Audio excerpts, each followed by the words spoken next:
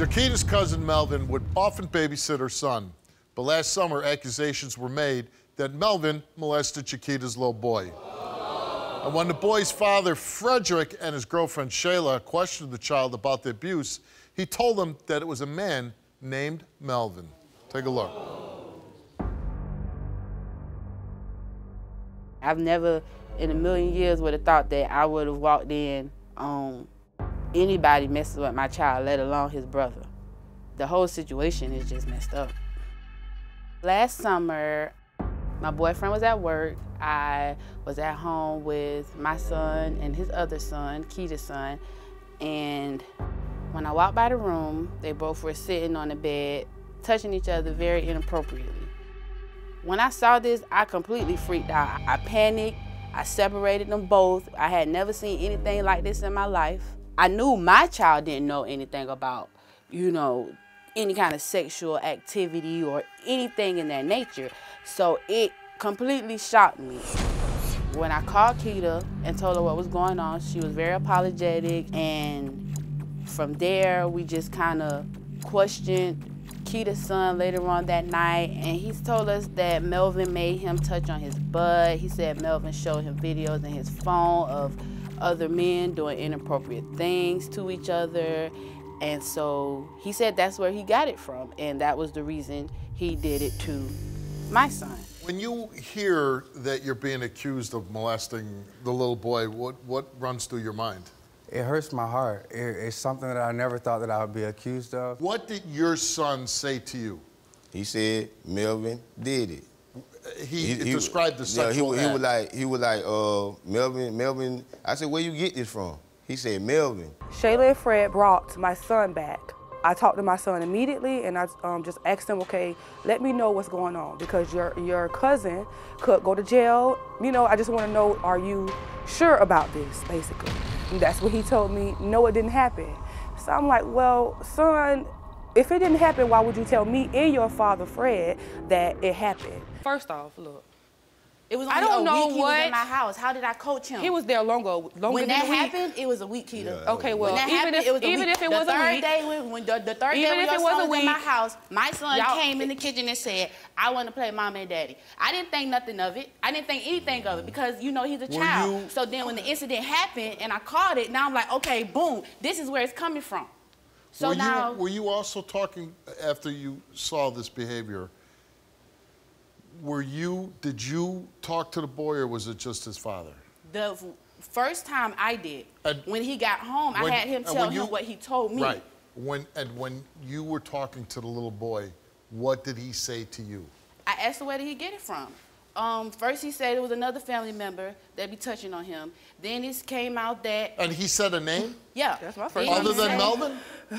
I swear to you. Really? Oh, you talking about? Yeah. Okay, okay. When you say a family member, well, okay. Right, but I'm saying it was a name other than Melvin. Yeah. First it was another name. Then it came to Melvin touch on both of them. Mm-hmm.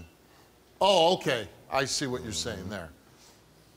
So do you believe that Melvin did this to the little boy? I don't know. You don't know? I don't know. Yeah. Because when it comes down to him, he, like, her son, when you talk to him, like, you really, he's really shy. Like, when you be, like, it's hard to get an answer out of him. So, you know, I don't know, but I just know what he said. You know, I know what he told me. I know I don't know you. This is my first time seeing you. And before the incident happened, the day before the incident happened, I can't remember what he said, but he said something about Melvin. And then the next day, it happened, and he said Melvin name. I'm like, well, he just said Melvin name yesterday. So, Frederick, we gave you a lie detector test. And we asked you, did you fabricate the story that your son told you that Melvin touched his private part? You answered no. Did you coach your son to say that Melvin touched his private part? You answered no. The results for your lie detector test, they came back the same to each question, and it came back that Frederick told the truth. Chayla took a lie detector test. And we asked you, did Frederick's son tell you that Melvin touched his private area? You answered yes. Did you coach Frederick's son to say that Melvin touched his private part? To that question, you answered no. The results came back the same to each question, and it came back that Chayla told the truth.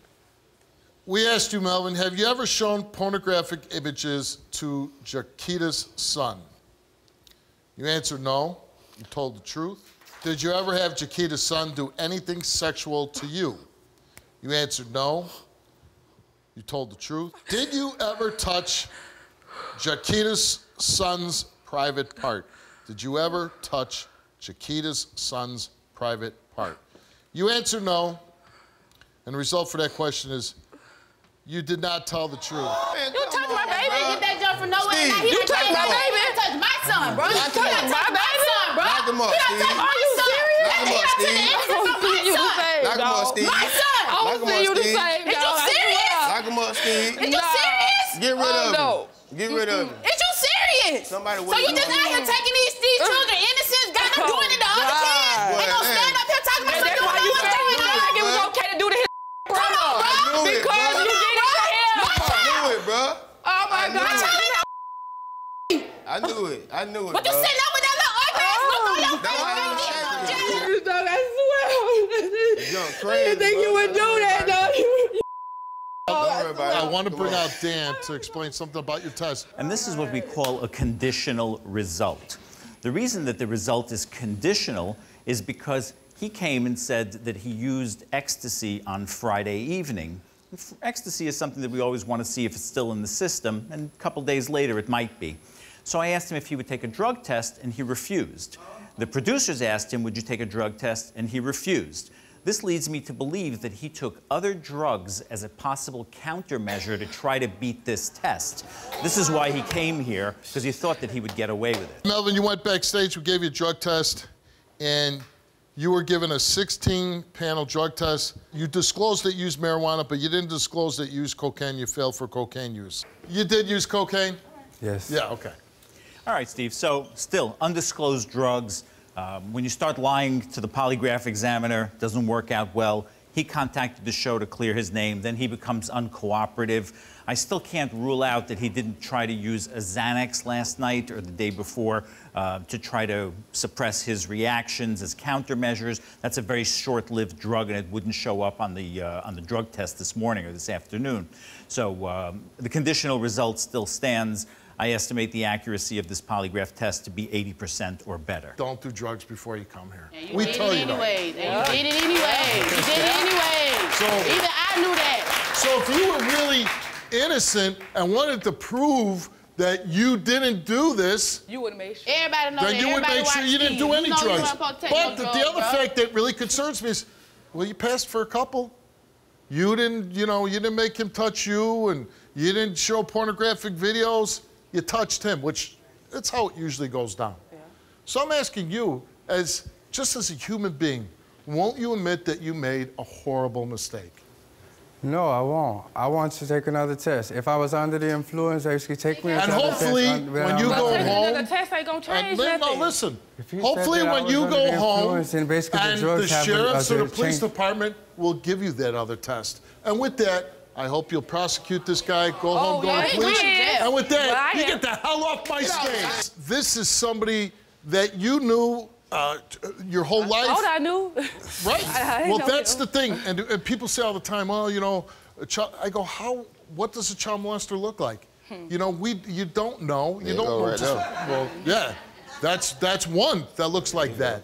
But like you said, here you have to trust, if you're a working mother, you need people to watch your kids. That I And can it's trust. scary, right, that you can trust, and then something like this happens.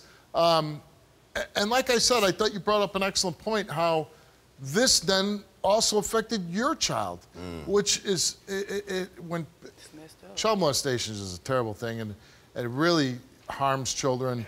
I hope that you'll get help for your kids, but I hope you'll go back. The first thing you do is you call the police on this I guy am. and get him locked up. yeah, Thanks yeah. for coming on the Hey, show. no question about it. Thank you. Very nice Nice to man. meet you. Yeah. If you like what you see, all new episodes are coming, and you do not want to miss out. Click subscribe now.